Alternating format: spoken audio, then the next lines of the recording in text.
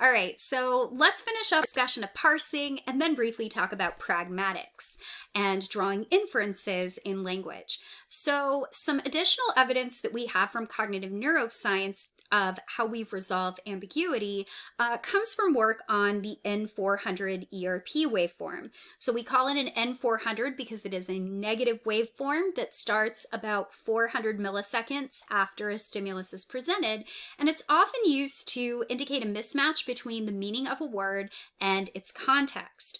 We also find that context mismatches that are based on world knowledge also produce these. So if I say something like the widow's wife stood next to her, widow in this case, and having a wife, widow implies that the wife is dead. But if the wife is standing next to the widow, that doesn't make any sense. It's a case where we have a mismatch based on our knowledge. And so this would actually fit with the constraint-based theories because according to the constraint-based theories, all possible knowledge is available early on. So now we're going to talk about pragmatics. So when we talk about parsing, we're talking about trying to figure out a syntactical structure based on what we're reading or based on what we're hearing somebody else say.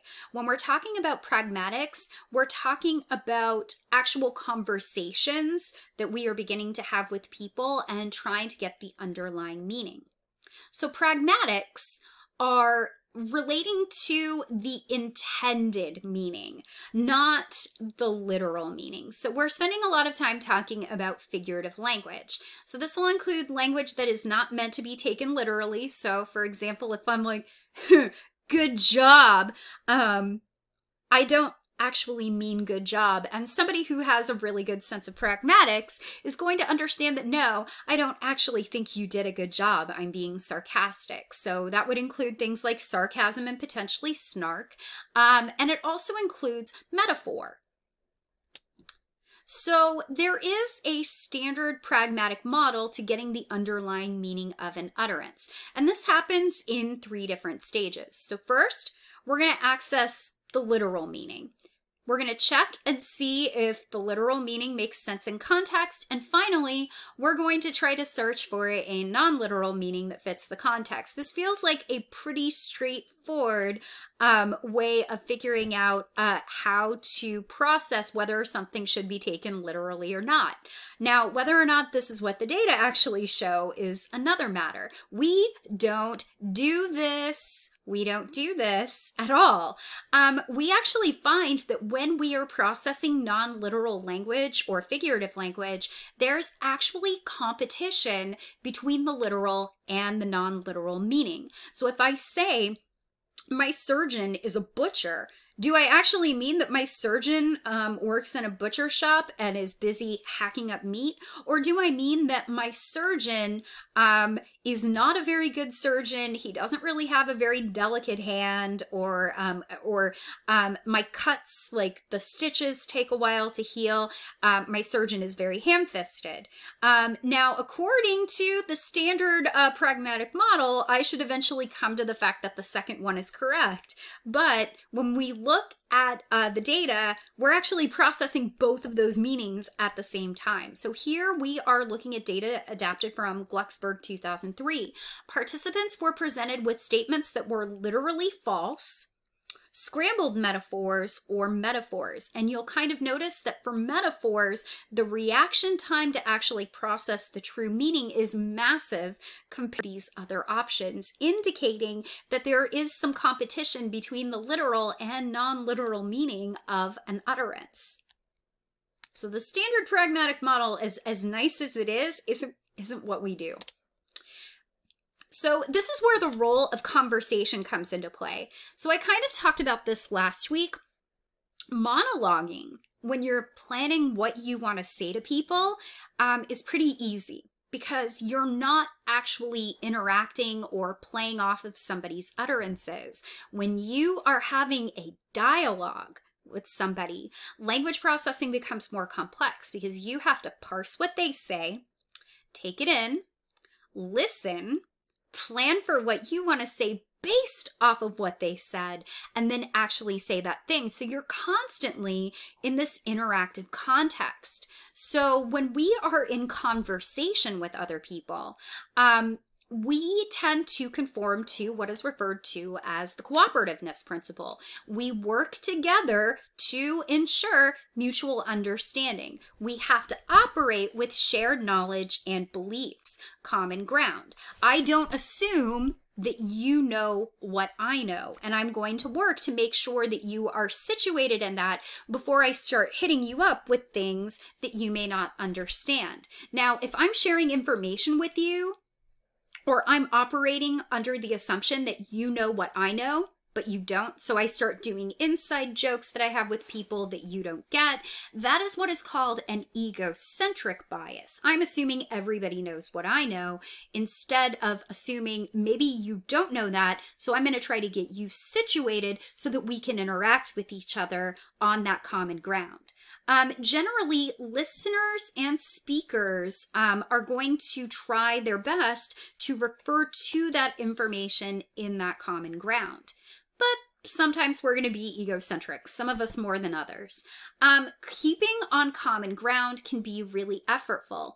So Kazar and colleagues back in 2000 actually found that we tend to use a very rapid, automatic, egocentric heuristic. We assume that other people know what we know, and this is what is called ungrounded information. It's information that I know that you don't necessarily know. So we will often, with an egocentric bias, be considering only our perspective. Hi, Smedley. Hi, buddy. Come flop. Say hi to the class. Say hi to the class. Say hi to the class, buddy. We're only going to consider ungrounded objects from our perspective as potential reference. So common ground is pretty important, but one thing that seems to be considerably more important is consistency. So this actually comes from a study by Chantel and Kazar in 2007. So what you're kind of looking at are instances of the idea is basically if I refer to something the same way in conversation with you, I should be using it the exact same way all the time. So if I use a certain expression, it should always refer to the same thing, and I shouldn't necessarily change that up and create an inconsistency. So here we have, these are eye tracking fixations, and you can kind of see that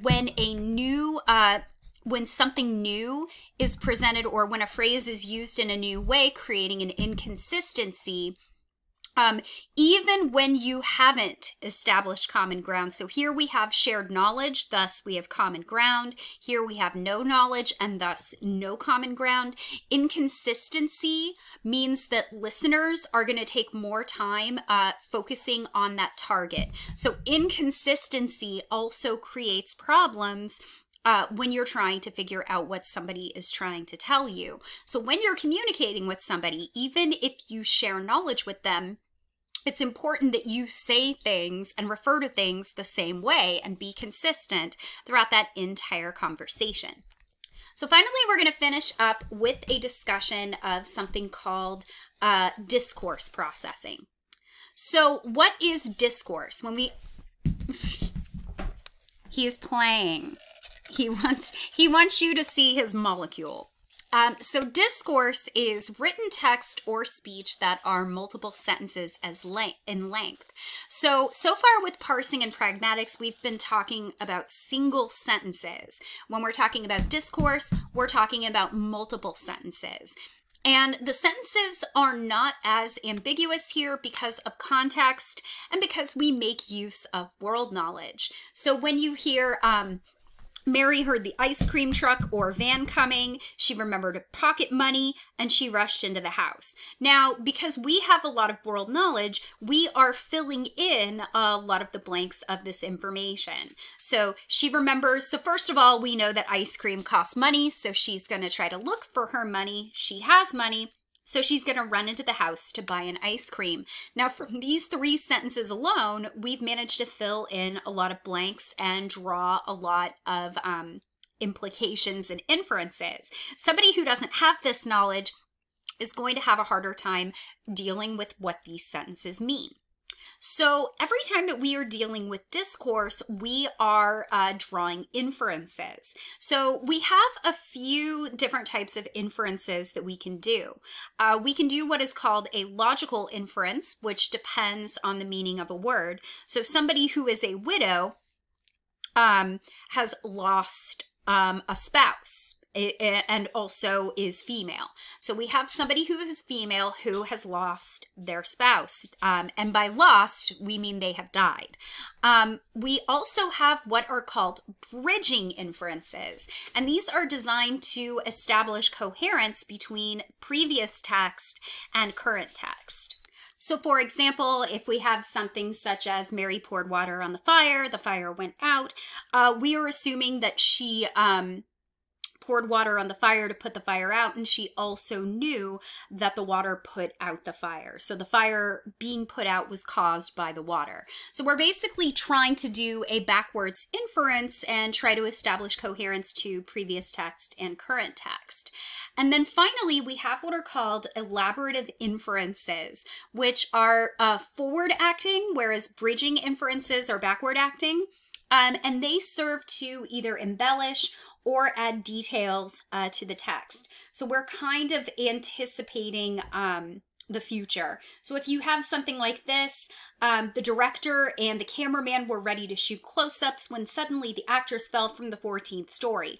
Odds are pretty good. We're going to assume that that actress is probably dead as a result of that. And it's often called predictive inference because we're trying to make predictions about what will happen in the future. So how do we draw inferences? So for example, what inferences can we kind of draw here? Keith drove to London yesterday. The car kept overheating. So we could probably make the inference that he did manage to get to London, but he probably had some stops on his way there. And additionally, he probably needs to get his car fixed, and hopefully he got it fixed while he was in London. Now, Gerald and Terrace back in 2000 said that there are two different possibilities for how we get these inferences. So first of all, keywords activate related concepts. So drove will activate things related to car, trip, etc. But what's probably more likely is what we see here. The first sentence creates the overarching context, so Keith drove to London yesterday. And then the second sentence is basically interpreted based on that first sentence. So what's really critical here is that sentence context. So how do we determine which of those is right?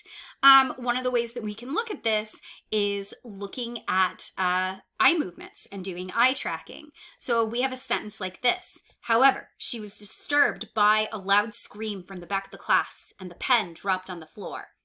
Now, depending on the situation, the sentence that was presented immediately before was either consistent with what was being told, or it was inconsistent. So it was preceded by some type of varied sentence, and pen was kind of the critical word.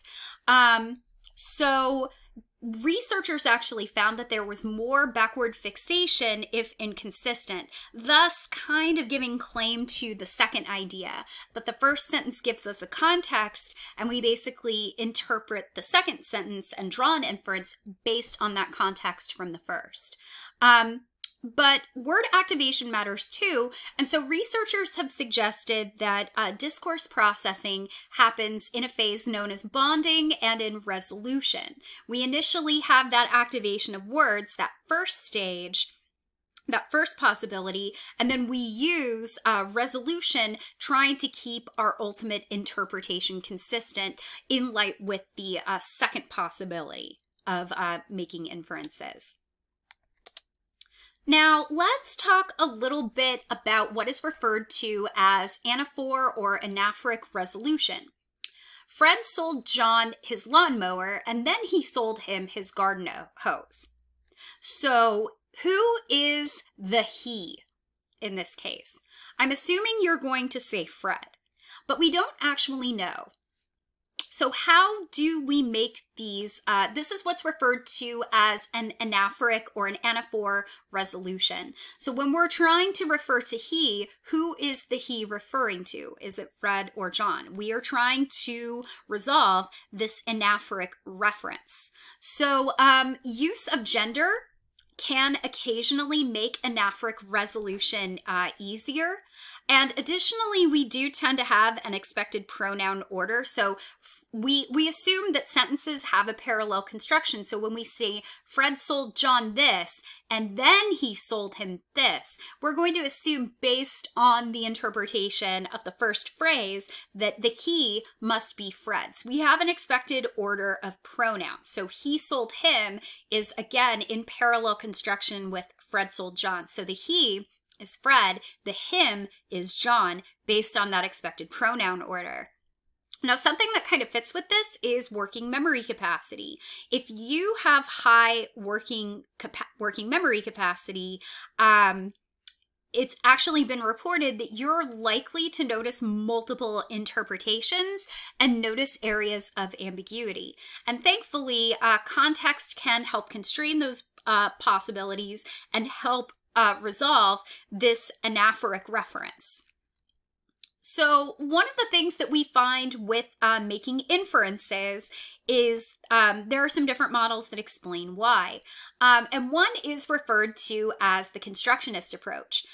So comprehension, according to Bransford and colleagues back in 1972, it means that we need active involvement to include information that isn't in the text. For example, the title of the text. So you might remember the famous study that I reported by Bransford and Johnson back in 1972. They had a paragraph that was very, very vague, but was about washing clothes. People who were given the title washing clothes and then given this ambiguous paragraph remembered and understood the paragraph better than people who did not get that title. The title helped create the construction of a mental model, and from that mental model you can create inferences and store those in memory as you read and fill out that structure. Now, inferences also depend on the goals that we have. If you are reading to understand, you are probably going to draw certain types of inferences compared to anticipating future events. Reading for comprehension might include more anaphoric resolution. It might require more bridging inferences. Anticipating future events is probably going to include more elaborative inferences. So ultimately, it depends on the goals that you have. Now, there is one other hypothesis for discourse processing that we're going to talk about called the minimalist hypothesis. And this was developed by McCune and Ratcliffe in 1992. So inferences are either going to be automatically generated without very much processing on our part, or they're going to be strategic, which means they're goal-directed. Some automatic inferences are going to establish what they refer to as local coherence. And what this basically means is that when we're reading a sentence, we can make an inference based off of that by drawing immediately on information that is in our working memory. So we're calling it local coherence because we're directly connecting it to something that we've just recently processed, rather than global coherence, which is kind of understanding the whole thing. So some of these automatic inferences, we're connecting to information we've just processed. Other inferences rely on information readily available because they are in the text.